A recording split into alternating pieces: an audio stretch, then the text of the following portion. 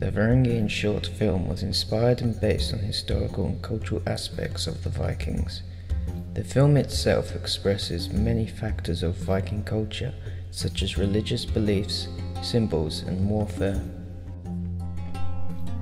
Religion was a massive part of Viking life. They expressed their faith through sacrifice to the gods and personal religious objects like amulets or rune stones.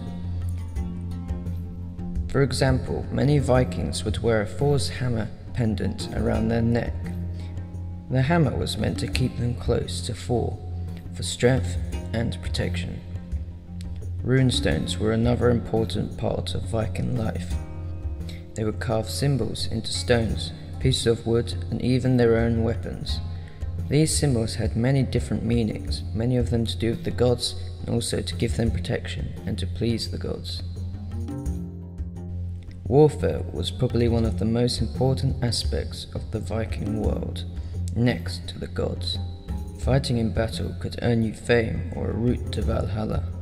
If you were brave in battle, then you had a good chance of being noticed by the gods. The Varangian Short Film follows a young Varangian warrior wounded from a rebellion on his last journey, but who really were the Varangians?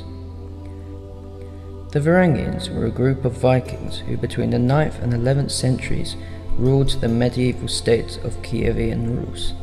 They settled among many territories of modern Belarus, Russia and Ukraine. They also formed the infamous Byzantine Varangian Guard.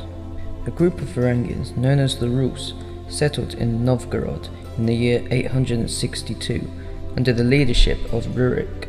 However, as referenced at the start of my short film, in the year 862, a combined group of Finnic and Slavic tribes rebelled against their Varangian rulers, driving them back overseas to Scandinavia. This is the starting point for my short film. However, not long after the Varangians left, they were invited back to rule over the Slavic and Finnic tribes. The tribes had begun to fight between each other, so inviting the Varangians to come back created peace and order. Again, led by Rurik and his brothers Turov and Sinus, the invited Varangians settled around the town of Holmgard, also known as Novgorod. After this, the Varangians began to establish an empire, conquering Kiev. The descendants of Rurik also later on established the Tsardom of Russia.